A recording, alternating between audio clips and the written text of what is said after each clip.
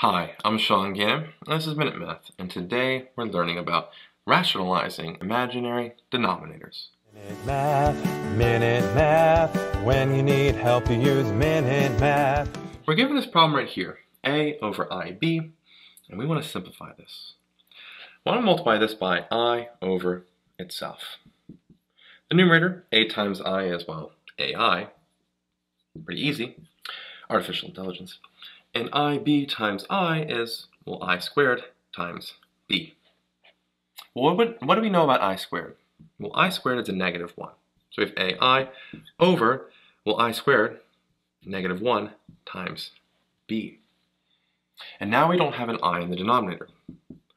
So let's rewrite this. Let's put I first, I times a, over b, and let's put the negative sign, just really negative 1, out here.